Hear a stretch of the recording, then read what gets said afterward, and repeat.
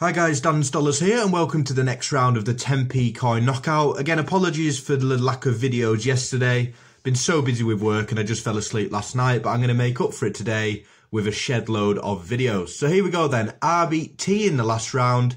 So now we've just got to vote for the last one of the first round. So the two coins that you'll be voting for today, it's Q for Q versus O for Oak Tree. Q there on the left hand side, as you can see people queuing through the middle of the queue. And there's a branch there off the oak tree hanging off the letter O. Two really nice coins, and I think this will be another close one as well. Just while you vote for there, we'll look at all the ones of the ones that won their previous rounds. So it'd be C versus J, F versus V, E, S and K there in the dreaded three-way shot, I versus L, W versus N, and then R will take on the winner of this round. So there isn't that many rounds left really after this one. This is when it starts really heating up with all the previous winners. So I hope you enjoyed the video.